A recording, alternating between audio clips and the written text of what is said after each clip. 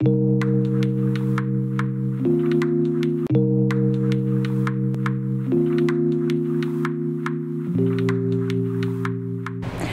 this stage of the paddler's development, they will have the skills, knowledge and experience and will be working towards independence in their decision making to go paddling in a sheltered water environment using a craft of their choice.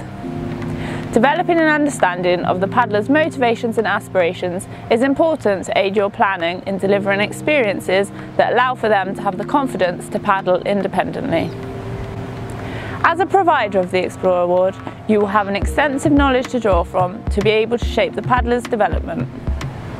Starting at the planning stage will provide you with an insight to their understanding of the weather and their choice of clothing and equipment. Exposing the paddler to a variety of conditions in a sheltered water environment can develop discussions around the options available to making a more enjoyable and safer time out on the water. By looking at different clothing and equipment, as well as encouraging them to experiment with options, will promote an active learner. Being independent requires wider considerations, and as a provider, giving advice on hydration and nutrition is important in making their time on the water more enjoyable and safer.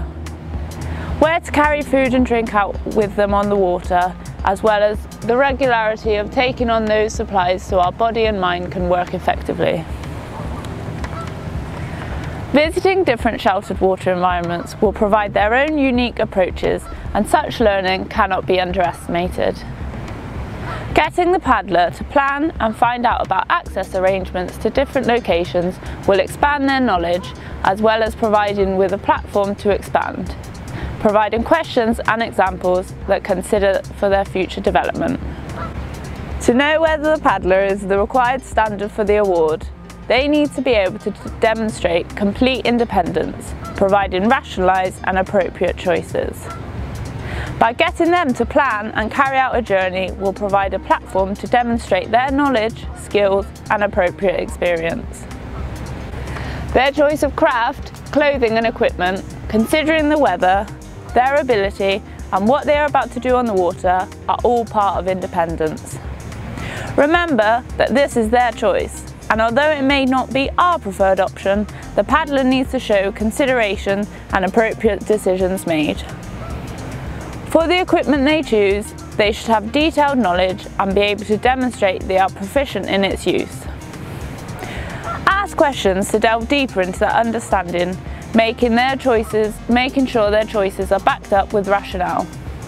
Have they understood and followed the access agreements for that stretch of water that they've chosen to paddle? As in all our delivery, we can provide further guidance and support. As providers of the Explorer Award, we need to be viewing this as a formative stage of their development rather than summative.